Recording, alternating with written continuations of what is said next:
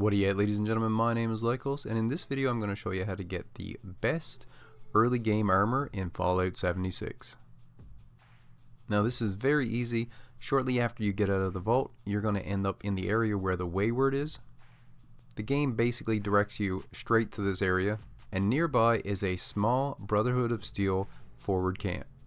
There's always two Brotherhood of Steel here, and what we're going to do is we're going to take these guys out. They are not aggroed on you first when you go there, but we're going to attack them, and once the deed is done, we're going to loot everything that they have, and they usually drop Brotherhood of Steel armor. This armor has some very good defenses, especially early on in the game, and it will scale to your level.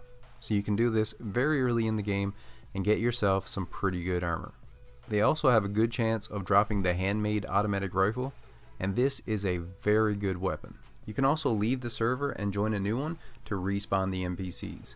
This way you can farm them for as long as you want. Now besides this incredibly good spot to get some excellent early game armor, if you want to get yourself some legendary armor, I recommend early in the game that you're joining up with a public team and doing any event that you see pop up. At the end of the event you'll probably get a legendary, and there's a good chance that you'll be fighting a legendary enemy or two during the event, and you'll get legendaries off of them as well.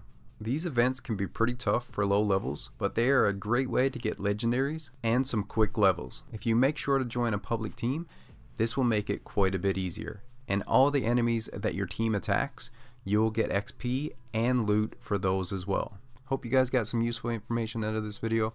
Thank you all for watching, and as always, stay where you're at, and I'll come where you're to. Later everyone.